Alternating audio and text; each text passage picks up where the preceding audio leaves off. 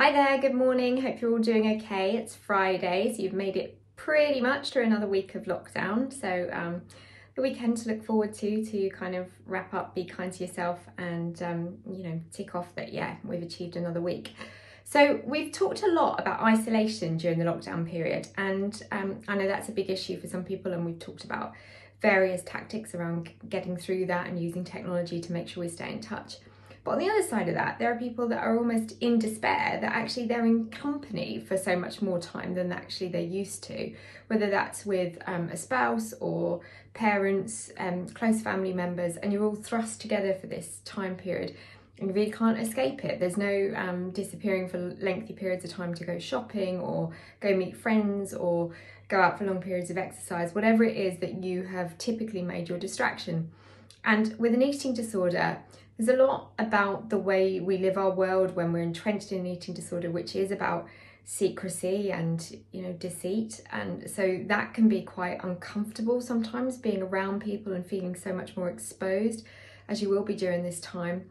The other thing that I think we really need to focus on is not making comparisons. So because we're thrust into a situation of being around people all the time and we might see what they're eating in a day and what level of exercise they're doing, we must be really careful that we're in our own eating disorder recovery. We've got our own path to follow, and whatever anybody else is eating, it's really not anybody else's business but their own. It's so important that you keep eating to the level that your body and brain need to restore itself.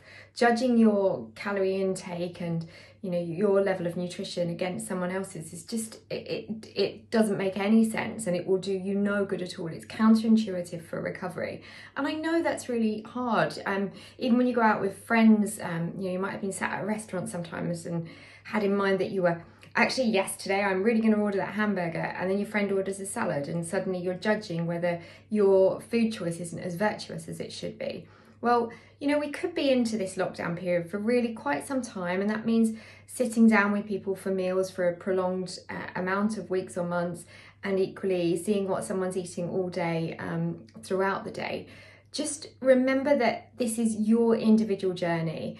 Everything you go about doing in the course of the next few weeks and months should be aiding that recovery, not in any way setting you back and entrenching you further back into those bad behaviours of eating disorder. This is a real opportunity for you to focus on your health and your well-being. Yes, by all means, enjoy the time, and that's that's really important. Lockdown isn't great for so many reasons, but if you are with family and friends and a partner that actually you've not spent an awful lot of time with because we're all so busy working ordinarily, enjoy that time, have quality time with them, but do not let eating disorder behaviour and thoughts come in between you all.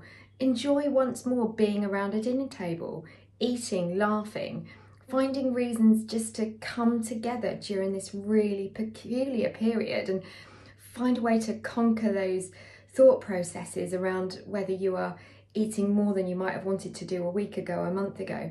Every step you take towards nourishing your body further is a step forward in gaining your life back and putting an eating disorder behind you. So keep going with that, and just remind yourself that comparison is not your friend right now. I hope that's helpful.